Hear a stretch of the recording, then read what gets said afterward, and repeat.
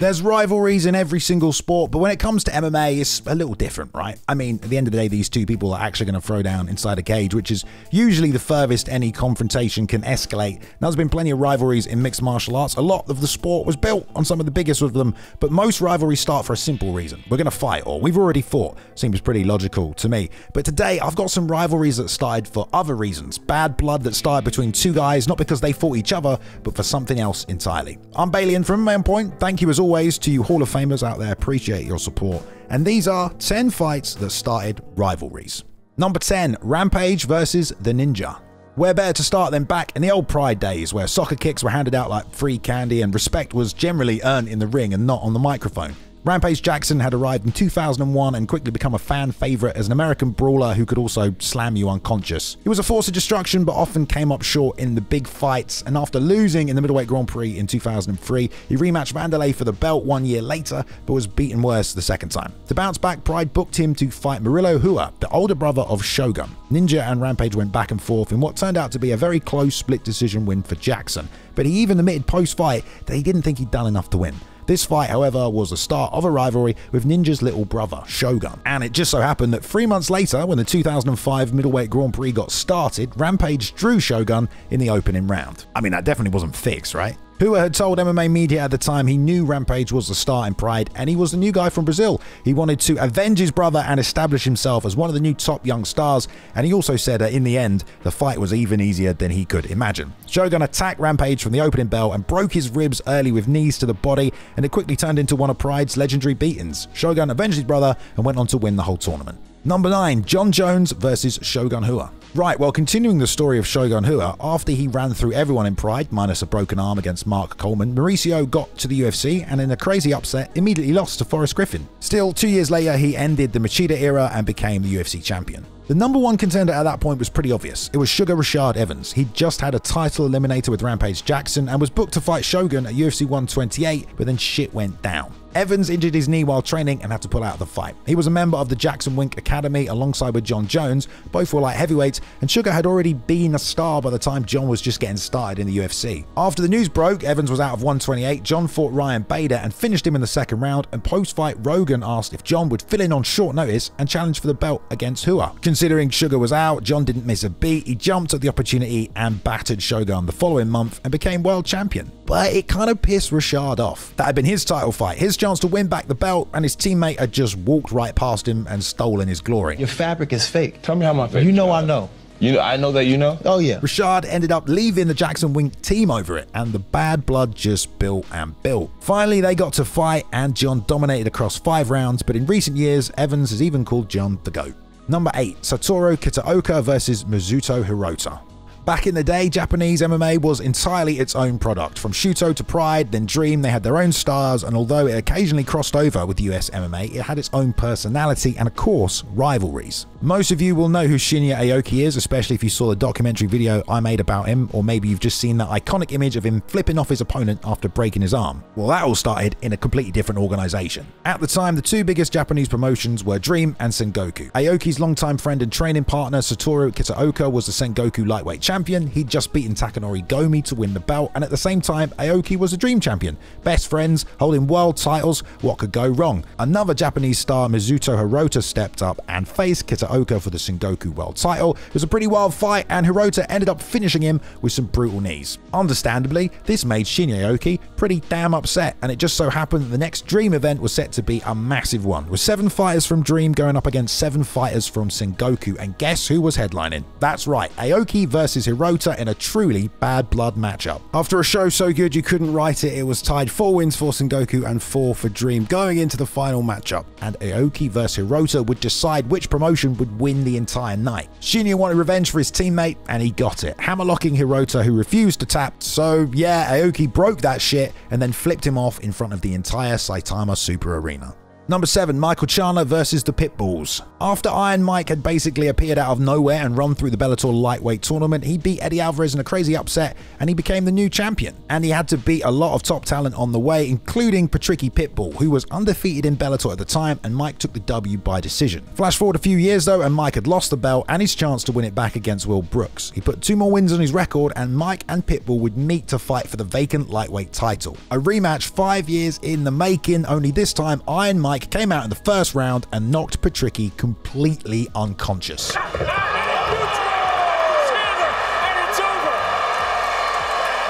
He did a couple of backflips and jumped on the cage right in front of Patricky's younger brother Patricio, who was of course very fucking upset and started pointing and shouting at Chandler that he was next. It was the start of a great rivalry between Chandler and the Pitbull family. They continued to go back and forth until 2 years later, after Mike had won back the lightweight title for a 3rd time. It just so happened that Patricio was the featherweight champion, and so a champ-champ fight was made in Bellator with a heated rivalry going alongside of it. In fact, it was Patricio who would get revenge for his brother, however, as he repaid the favor, TKOing Chandler in the first round. Great rivalry, and honestly, great performance from Patricio in honor of his fallen brother. Number 6, Betch Correia versus Jessamyn Duke. Back when women's divisions were just getting started in MMA, there honestly wasn't a lot of storylines going on. Some of the old rivalries like Misha and Ronda had carried over from Strikeforce, but for the rest of the division, they were all just getting started, really. But Betch Correia actually had a pretty cool idea. Following the Ultimate Fighter season, Ronda Rousey had started her own girl squad, calling themselves the 4 Horsewomen of MMA, after the pro wrestling team, apparently. I mean, I don't fucking know. The point was that was Ronda's squad, and Betch knew that going into her fight with one of those girls, Jessamyn Duke. Betch ran her around the cage and after taking the win, held up her 4 fingers and put one down, indicating that she was on a mission to take out these 4 horsewomen of MMA. She got her wish and fought Shayna Baszler next, and after this time TKOing her in the 2nd round, she made the same gesture, 2 down, and considering the 3rd wasn't actually in the UFC, only Ronda Rousey was next. She had to wait a year to get a title shot, but she was matched up with Ronda in Brazil. The build-up and bad blood got pretty nasty. She even made a joke about Ronda not doing something serious after she lost inside the cage, which was also a reference to Rousey's late father. At the stare down, Betch told her not to cry, but Ronda ended up knocking her out in 34 seconds and then turned around and said it right back to her. Pretty good rivalry for the time, this one. Number 5, Jake Shields versus Ray Cooper. There's been a few examples so far of teammates getting revenge for fallen comrades and even brothers who got to avenge each other, but in a pretty rare situation, we have seen a son get to fight a guy who beat his dad. It's no secret Jake Shields has been around for a long time in MMA. He started in 1999 and didn't retire until 2018 with his final fight in the PFL. The first 5 years of his career, he traveled all over seeking competition, and considering Japanese MMA was pretty big at the time, he, along with the rest of the scrap pack, ended up in Shuto. Before making the trip, however, Jake had taken a fight at Warriors Quest in Hawaii against Ray Cooper, an island native who'd been competing in MMA as early as 1997. Ray didn't have the best record, but he managed to armbar Antonio McKee in the first round, and against Jake, he took him to a majority decision. The two men met again when Shuto came to Hawaii for a special event, and they put Jake and Ray in the main event for the welterweight title, and this time Shields submitted Ray in the first round. Jake would go on to have immense success outside of the UFC, while Ray retired just a few years later, but after a very long career, Jake found himself on the PFL roster with none other than Ray Cooper's son, Ray Cooper III. It was a matchup too good not to make. Jake had ruined Ray's dad's chance of winning a title, and he took revenge, TKOing him in the second round. They even matched up again in the welterweight tournament a few months later, and this time Ray put him away in the first round. Not many men get the chance to take out a guy who'd beaten their dad, but it's a nice bit of MMA history for you. Actually, speaking of MMA history, number 4, Euclides Hatem versus George Gracie. If you don't know the difference between Brazilian martial arts lucha livre and Brazilian jiu-jitsu, it spans more than just technique. It even comes down to social class. Apart from lucha livre literally translating to wrestling in English and being born from catch wrestling, it is about submission first instead of position, kind of the opposite of BJJ. But if you wanted to train with the Gracies and learn their martial art, you needed one very important thing, a gi. And believe it or not everyone in Brazil had the money to buy one. All the regular people, they trained lucha livre. Euclides Hatem had started the movement in Brazil, and he'd been virtually unbeatable in the 1930s. By 1942 though, the rivalry between the two arts had grown, and Hatem took on George Gracie, submitting him with a rear naked choke, igniting a rivalry that would last for decades. Things intensified over the next few years, with rival gyms fighting each other and on occasion storming dojos. Things really went up a notch though when Rickson Gracie and lucha livre legend Hugo Duarte got into a brawl on a beach in Rio. They had been scheduled to fight, but Rickson didn't want to wait and decided to confront him. Rickson said, look, I'm going to go there, slap him on the face, and he's going to run. And he goes there, slap the guy, and the guy did not run. Rickson pretty much beat him up, and they had a rematch in a parking lot later, but it all came to a clash in 1991 when they organized a massive martial arts event live on TV in Brazil, Desafio Jiu-Jitsu vs Luta Livre. It came down to 3 bouts with Luta Livre vs Jiu-Jitsu fighters, and all 3 BJJ guys won. And although it was pretty much absolute chaos, things died down after that, but the rivalry continued, pretty much all starting back in 1942. Number 3, Tito Ortiz vs Guy Mezger. UFC 13 gave birth to a lot of future stars. Randy Couture made his UFC debut, Vitor Belfort TKO'd Tank Abbott, and Tito Ortiz fought while still in college, so didn't get paid a single cent. Isn't that like a crime? To make things worse, in the second round he went up against a seriously tough and way more experienced Guy Mezger, and although he took him down, a bad ref's call broke up the action and stood them up, but didn't restart the fight on the ground, and then a few seconds later, Ortiz dived into a Mezger guillotine. Tito was obviously pretty upset, but he got his chance for revenge against Guy's team, the Lions Den, when he faced Jerry Bolander at UFC 18. That fight was stopped because of a cut. In celebration, Tito pulled out the double pistols and shot him at the Lions Den corner team, and he was also wearing that weird t-shirt. What is that? What the fuck is that? You could tell Shamrock was pretty pissed about the whole situation, and at the very next UFC show, Tito was back to rematch Guy Mezger. This time he TKO'd Guy and gave the Lions Den team the finger guns once again. He then slipped on a shirt that said, "Game Mezger is my bitch," all before getting into a shouting match with Ken Cageside. After this, it was basically on with Tito versus Ken Shamrock in a rivalry that spanned the next 7 years with 3 fights, all of which Tito won, and a very hilarious season of The Ultimate Fighter.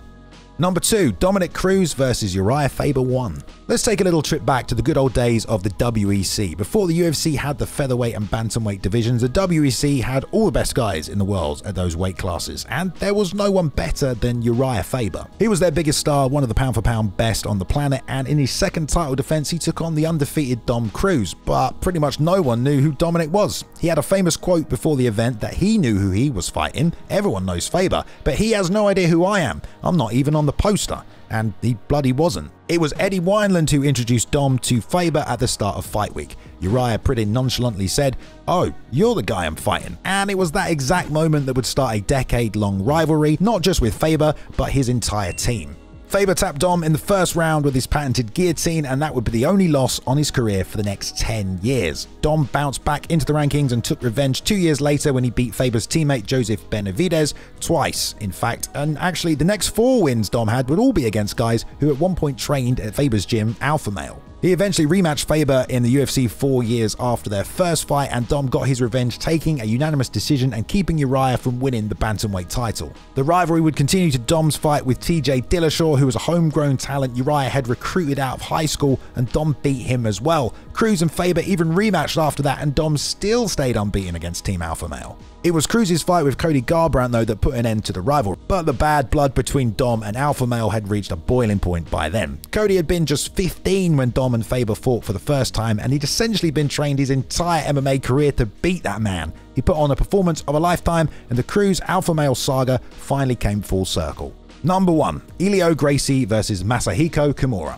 After Mitsuyo Maeda had traveled from Japan to Brazil to teach his own particular form of judo, Brazilian Jiu-Jitsu was born, and the Brazilians totally made it their own, with Helio Gracie being one of the founding members of the art form. But that in turn led to a rivalry between judo and BJJ, and by 1951 people wanted answers as to what martial art was superior. When Japanese black belt Kimura arrived in Brazil with his judo troupe, the newspapers hailed him as the world's jiu-jitsu champion, knowing it would stir things up with the Gracies. Helio then challenged him to a match, but demanded Kimura fight one of their weakest members first to prove himself. In response, Kimura demanded Helio fight one of their lowest ranking members, and Helio accepted and took on Yukio Kato. Now these two went back and forth, but ultimately it all ended in controversy when being tangled in the ropes led to Helio putting Kato to sleep. Kimura then stepped up and challenged Helio himself. The Japanese embassy even said he wouldn't be welcome back if he lost. But in 1951, in front of 20,000 people, Kimura put on an absolute clinic and eventually broke Helio's arm. This judo move he used was renamed the Kimura, and it started a lifelong rivalry. The match resurfaced surfaced in 1992 when the Gracies in Action documentary was released, but apparently it wasn't telling the whole truth. The size difference between the two men was exaggerated, as was the stipulations around who was declared the winner. This reignited the rivalry, and Japanese pro wrestler Satoru Sayama hosted Vale Tudo Japan in 1994, an event that Rickson Gracie would win, taking out all three of his opponents. That led to Nobuhiko Takada issuing challenges to the Gracies and sending Yoji Anjo to their gym to challenge them,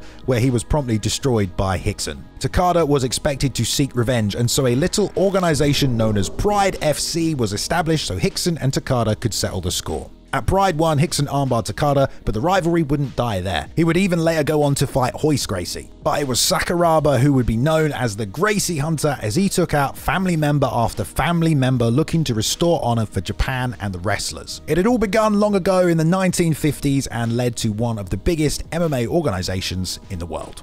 Pretty interesting one today. A bunch of stories there you probably wouldn't have heard of. Go and tell your MMA friends something they don't know. Gotta give a shout out to Max Randall for editing this video as well. Thank you, Max. You can check him out at Max_Randall, or you can go check out his new channel, The Combat Arcade. Always appreciate Max. Channel champions, thank you once again for all your support. You get plenty of benefits if you join the membership program here at MMA On Point. You want to support the channel a little bit more, help us out a little bit, and get something in return. All the details down below in the channel champions members section. Which rivalry was your favorite? There was a bunch of good ones. You can leave us a comment down below and give your thoughts and whatever else. Give us a thumbs up if you enjoyed it. Subscribe if you're not subscribed here. There's plenty of stuff coming your way, but I'll see you in the next one. Thank you very much.